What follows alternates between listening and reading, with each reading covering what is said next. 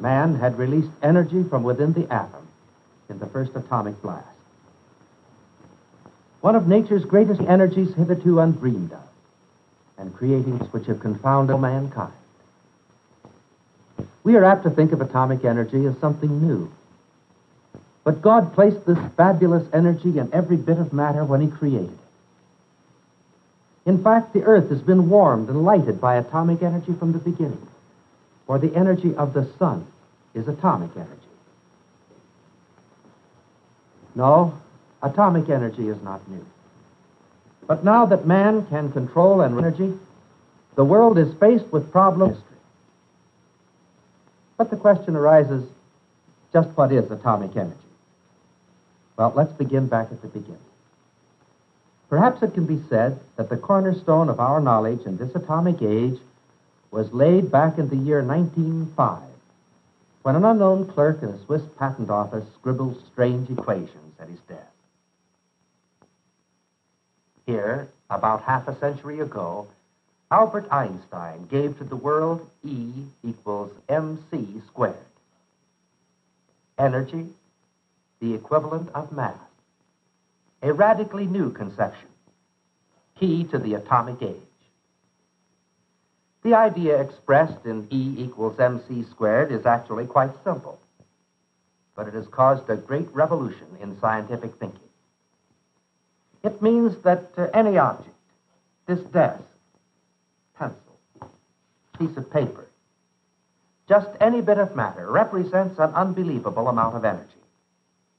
For example, the atomic energy in, just the paper of this book is the equivalent of the power produced by Hoover Dam in one full year of operation, enough to supply the electrical needs of your home for 1 million years. Air is a fragile thing, yet in a single breath is energy equivalent to the burning of 200,000 gallons of high-octane gasoline, sufficient fuel to fly a giant 4-engined airliner to the moon.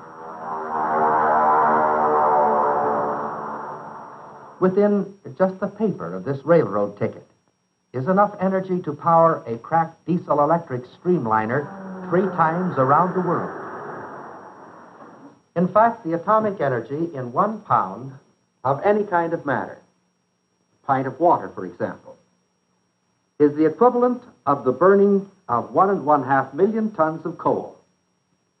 Now, of course, this doesn't mean that you can take a pint of water and pour it in the gas tank of your family car, take off on a trip around the world, but the energy is there, hidden down inside the tiny particles of which all matter is made.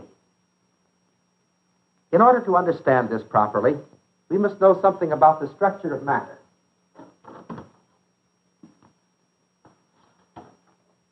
Matter may exist in any one of 3 states.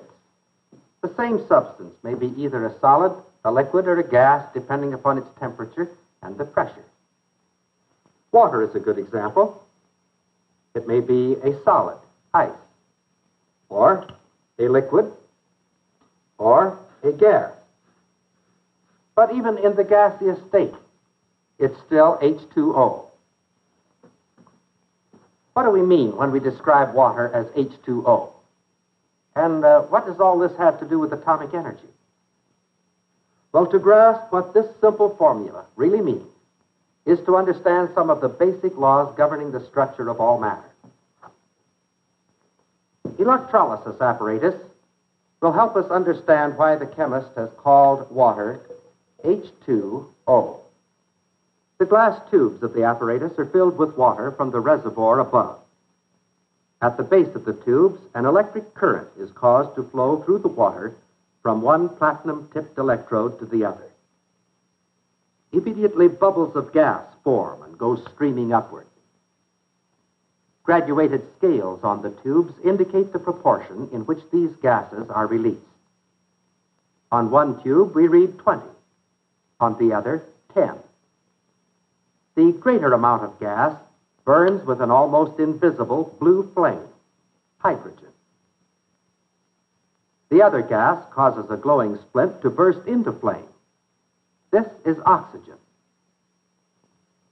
So we say that water is composed of two gases, hydrogen and oxygen, combined in a proportion of 2 to 1. Two particles called atoms of hydrogen are combined with one atom of oxygen to form a molecule of water, H2O. Two colorless, odorless, invisible gases combine to form a liquid. Individual atoms of any substance are much too small to be seen. If we had 1,000,000 of them in a pile, we couldn't even see the pile. You might say, well, if we can't see atoms, how do we know that they exist? Well, there are a number of ways that we can detect their presence. Brownian motion is one of them. If we draw the smoke of an ordinary match into a smoke chamber and then place it on the stage of a very high-power microscope with dark field illumination, we can see something that is really quite amazing. Notice the white spot. They're smoke particles. Why are they moving? They're being buffeted about by invisible particles of air. Air pressure is merely the resultant of untold billions of these particles bombarding an object. At sea level, their combined pressure is 14 7/10 pounds per square inch. That means that on a can like this, there are some 8 tons of pressure exerted on the surface. Why doesn't it collapse? Well, that's because air molecules on the inside are exerting an equal but opposite force. Of course, the velocity of the air particles is determined by their temperature. As the temperature goes up, their speed increases. So let's heat the air inside the can. The air molecules inside the can, here mixed with water molecules, are speeding up. And so some of them are forced out of the can. This smaller number inside going faster equalize the outside pressure. But now let's turn the heat off and put the cap tightly on the can so that none of the particles we have driven out can get back inside. As the air inside cools off, these particles slow down and wage a losing battle against the greater number of particles, hammering on the outside, and the can collapses.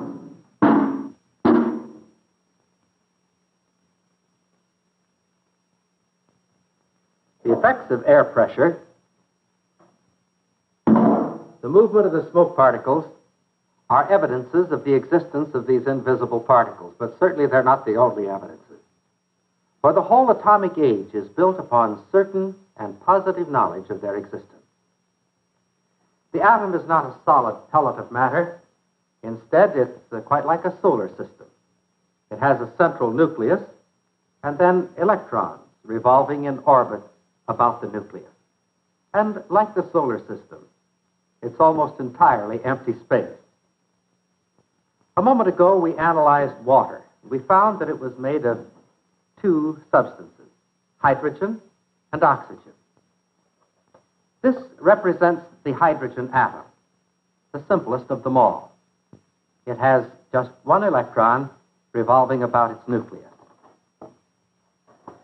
The oxygen atom is considerably more complex. There are 8 electrons revolving about its nucleus, which itself is more complex.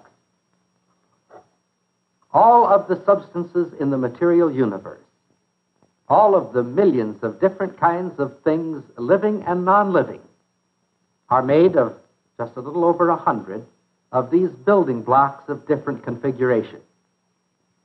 Hydrogen, we said, had 1 electron revolving about the nucleus. Well, if there were 2, it wouldn't be hydrogen, but helium. 3, it wouldn't be a gas at all, but instead would be lithium, a silvery white metal. And so we see that these building blocks, which the Creator has made, form all of the material substance of the universe. But in addition, They are also the source of every bit of power in the universe. All of us are familiar with chemical energy. When we light a match, it burns because chemical energy is liberated. Our civilization has been built upon chemical energy.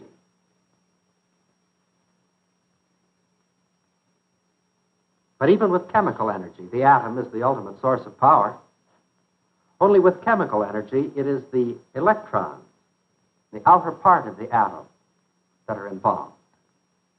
With atomic or nuclear energy, however, it's the nucleus, the very heart of the atom. Until recently, chemical energy is all that we've known. But on that fateful morning of July 16, 1945, a new age was ushered in as man released nuclear energy for the first time. A source of power millions of times greater than anything we'd known before. Let's see if we can illustrate the difference between chemical energy and nuclear energy. A firecracker is chemical energy.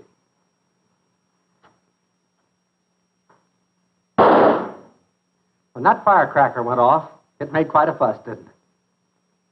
That was chemical energy. And you know, it's a good thing it was. If it were possible for us to release the total nuclear energy in the same firecracker, it would equal 10 million sticks of dynamite. That's the difference between chemical energy and nuclear energy. Now, how is nuclear energy released? Well, one way is to split the nucleus in two. Actually break it in half. When this is accomplished, some very strange and wonderful things happen. In the first place, the two halves, weighed together, will weigh less than the whole did before. Some of the mass has disappeared in a burst of energy. You remember our formula, E equals mc squared? The equivalence of mass and energy. To split an atom, we must fire a projectile of the right size and velocity and strike the atom in just the right place. Sounds simple, doesn't it? Actually, it's far from simple.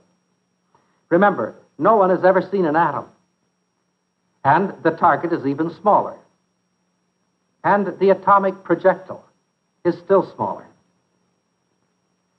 To meet the requirements of this exacting task, giant instruments such as the cyclotron have been built, designed to fire a torrent of subatomic particles at the nucleus of the atom.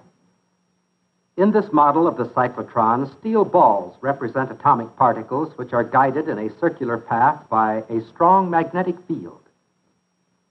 Under the influence of electrical forces, the stream of atomic particles spiral out faster and faster until they hit the target at the periphery. But now from the model to the instrument itself, the famous 60-inch medical cyclotron of the University of California. The material to be bombarded is coated on a plate and then carefully mounted in the target assembly. This target is then fixed to the cyclotron in such a way that the beam of high-energy particles will strike it. In the control room behind a protective barrier, the operator puts the cyclotron into operation.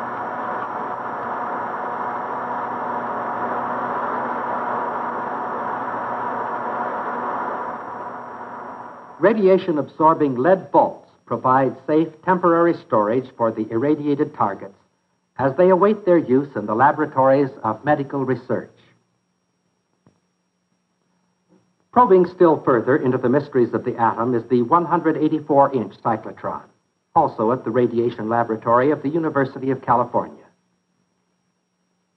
This great 4,000-ton instrument spans 56 feet and towers 33 feet above its foundation, and accelerates particles to far greater energies than its 60-inch companion. We are now within the very heart of the 184-inch cyclotron, inside the tank, between the pole pieces of the great 4,000-ton magnet. During operation, this area is a vacuum, traversed by a spiraling torrent of atomic particles, accelerated to velocities approaching the speed of light. In the cyclotron and other accelerators, such as the synchrotron and the bevatron and the linear accelerator, atomic energy can be released, but only in small quantities. These are essentially research tools designed to give us more knowledge of the structure of the atom. Release of atomic energy on a large scale became possible when a method of sustaining a chain of atomic splits in an isotope of uranium was discovered. The production of the first atomic bomb was a frantic race against time. The urgency of war necessitated a whole generation of time being compressed into a hectic 5 years. It was at a cost of $2,000 million. At the peak of the activity, almost 500,000 persons pooled their efforts under the tightest of wartime censorship. The success of the gigantic undertaking was dramatically demonstrated that morning at Alamogordo when the first white-hot nuclear fires this side of the sun lit the New Mexico hills. 3 weeks after the first experimental blast, an atomic bomb was dropped on the Japanese city of Hiroshima. And then, 3 days later, another on Nagasaki. These are pictures of that actual blast that destroyed the city of Nagasaki. 2 bombs have utterly destroyed 2 cities, snuffed out the lives of 150,000 human beings, and ended a war. But still, there were many questions concerning the atomic bomb that remained unanswered. Monstrous-scale tests in the Marshall Islands were planned to provide the answers. Into Bikini Lagoon came a fleet of 90 target vessels, led by the venerable old battleship Nevada, painted a gaudy red as bullseye for the target array. Ashore, steel towers were erected to house especially designed scientific instruments and cameras of all types and sizes. Doors of reinforced concrete and lead protected film from the effects of radioactivity. Flying boats joined the huge fleet of photographic aircraft. This was the most photographed event in history. The day of the first test arrives. Observation, weather, and instrument planes take to the air from their base on a neighboring island. The atom bomb is aboard, and it's set to explode above the surface of the water. Destination, Bikini. From the weather plane, blast gauges are parachuted toward the target.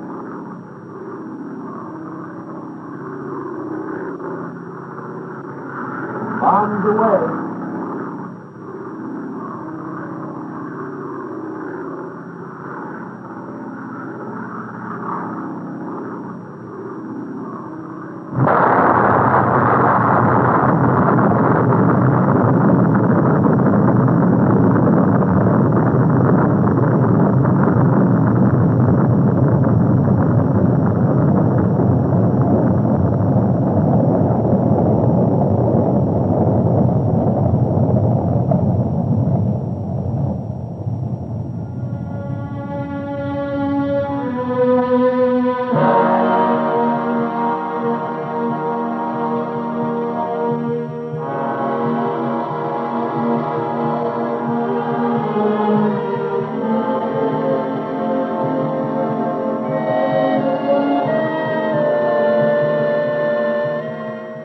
Now for the second atomic blast, this one to be detonated underwater.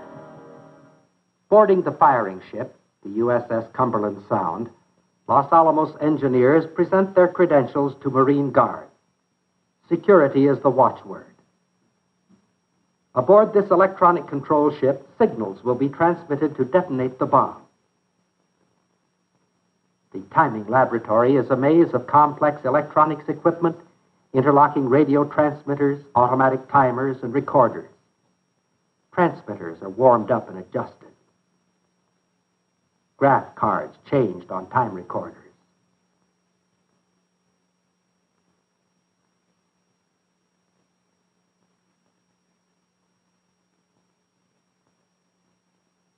Only 2 minutes to go. The standby signal to all hands. At the central control console, Dr. Marshall Holloway, the leader of the group, throws the switch for the 30-second signal. At the automatic firing board, the last 15 seconds are broadcast. 15, 10, 5, 4, 3, 2, 1.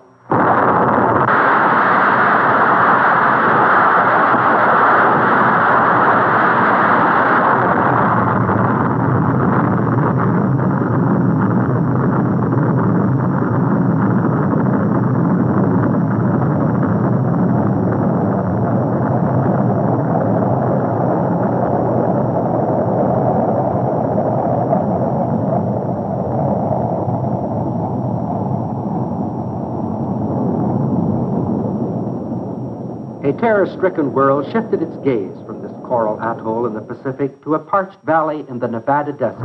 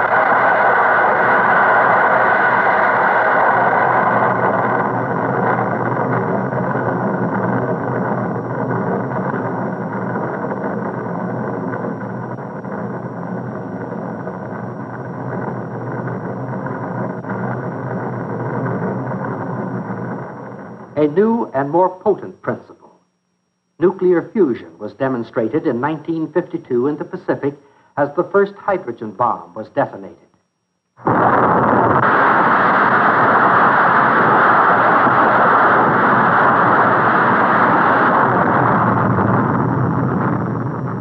This bomb caused a Pacific island 3 miles long and 1 mile wide to completely disappear. And it could do the same to a city.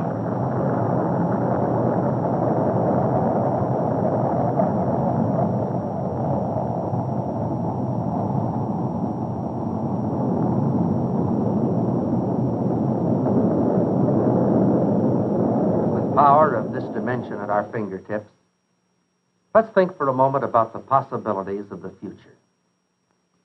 Man has within his grasp the power to wipe out civilization and practically destroy the earth in a few days' time. But again, he has the power that can carry him into outer space. For the first time in history, his foot is on the threshold of the vast, illimitable universe. Here before us is a tremendous potential of benefit or of destruction, of good or of evil. Who will decide which it shall be? Well, one thing is certain, science alone can't decide it. The question will be decided by the people of the world, by you and by me. And the answer will depend upon what kind of people we are. Yes, science has given us a fearful and yet a very wonderful thing to use. How it is used will be determined by things hidden deep down in the hearts of men. Nuclear power is the basic power of the universe. As we step into this awesome realm, we seem to be standing before the presence of the Creator himself. It's enormously important that we appreciate this. And that first of all, we have reverence and respect for the power of the Creator. And And now as never before, we see the importance of faith, of righteousness, and of humility before God, principles upon which this country was founded, and the only principles upon which it can continue to exist. In unleashing the power of the atom, science has set before us a tremendous challenge, and at the same time has brought to our attention the fact that the paramount issue is the rightness of our relationship to God. And every other issue, however important it may be, becomes secondary beside it.